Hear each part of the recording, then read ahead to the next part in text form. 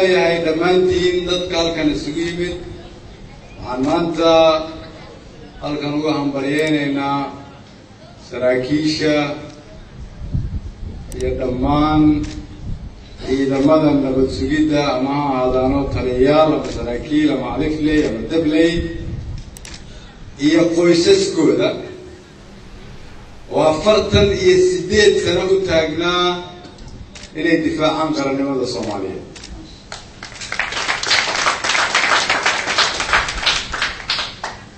waxaan leenahay intii iyadoo qarannimada difaacaysa kuwaysa naftoodana Allah u naxariisto eeladoodana Ilaahay samir iyo iimaan ka siiyo annaguna Ilaahay hanaga dhigo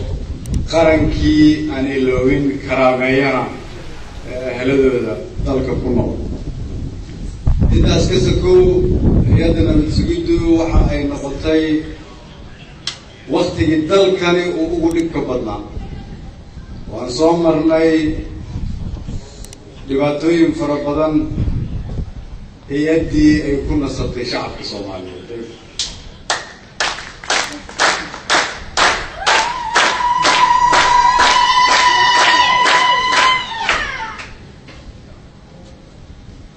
ma u malaynayo inaan u mahad celin karno taliyayaasha soo maray halkan iyo kuwa hadda jooga iyo ciidamadaba gaar ahaan dhalinyarada yaryar oo daadoodu ka yar tahay 30 oo maalin walba taagan jidka oo markii miina la dhigo gacmahooda uga saara oo markii ay arkaan baawur qarax gacmahooda ku baara meel mugdi oo khatar gala oo jidka taagan iyagoo aan haysan agab iyo dhaqaale ku filan iyagoo ogol inay ku bixiyaan waxa ugu wanaagsan oo qof bilaadan bixiyo ama ugu qaalisan oo ah naftooda. ma u malaynayo haddii aan nahay shacabka Soomaaliyeed inaan abaalkooda gudi karno laakiin waxaan leenahay anigoo idin matalaya dhammaan dadka halkan jooga shacabka Soomaaliyeed iyo madaxweynaha Jamhuuriyadda Federaalka Soomaaliya waxaan leenahay waan idin haynaa abaalkaas.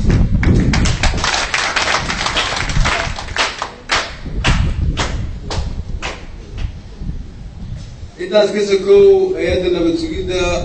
inkastoo ay soo dadaashay waxaana la ka rabaa inaan ku caawino inay aada u sii dadaasho. 2018 miisaaniyadda baarlamaanku ama ay golaha shacabka ansixiyeen waxaa ku jira dhaqaale yar oo loogu talagalay in wax looga qabto sirdoonka.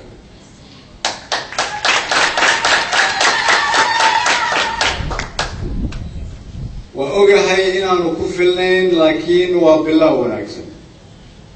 waxaan ballan qaadaynaa in sanad walba la kordhin doono qaybtaas iyada ah oo loogu talagalay ka shaqaynta sirdoonka haddii Ilaahay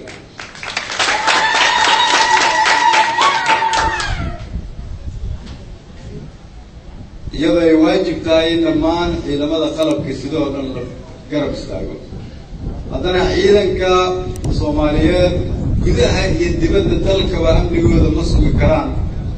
mana difaaci karaan qarannimada haddii aanay haysan agabkii ay ku difaaci lahaayeen. agabkaasna waxaa ugu horeeya xogtuna waxay u baahan tahay dhaqaale.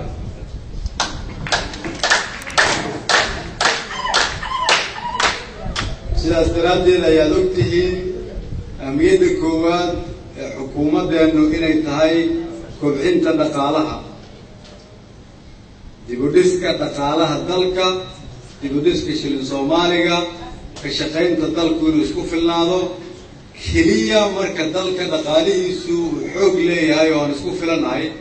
ayaan arrimaha kale oo amnigu ugu horeeyo wax ka qaban karna. 2017 hay'adda nabad sugidda qaranka shaqooyinka ay qabatay oo ay ka mid tahay xasilinta caasimadda way muuqataa. dadaalka aad bilowdeen iyo maalin walba dadka aad soo xirtaan iyo qaraxyada aad ka hortagtaan وكنا استانا مواد تريمان شعب كصوماليا لكن انت ولي وقرحنا عايو انت ولي قف صوماليا ومن سيئة مقالة مقدشية ومقالوين كلام النبض معها ولي شقدينا لما صواف جرنا ما صوام النما أنيقو أكبرك إن السود ذا شيء أدانا بلانت أنه حيتايكو إن تسيحوا الجسان وحكسوات كأمنك سيداتو شقينيسين يلبو لبدا كل سيدي تبانك بلانت أنه إني أهاتي إن الحجينا قيبت سردونك سيانو نغنو سردون وافر مرلبات وحانو درايا همبلي بلارن أنيقو أمهات حرينايا تمان إذا ماذا نبتسجد اللحظة يا أسكر طبعا وعكرون درايا همبليو ويسس كودا يا عرور تودا وعكرون دي شيء يا نديم بالله قاضي يا الحكومة دي اللي تنقرب تاجنتها اللي نقرب استاجي دونتو وحول الباء والحق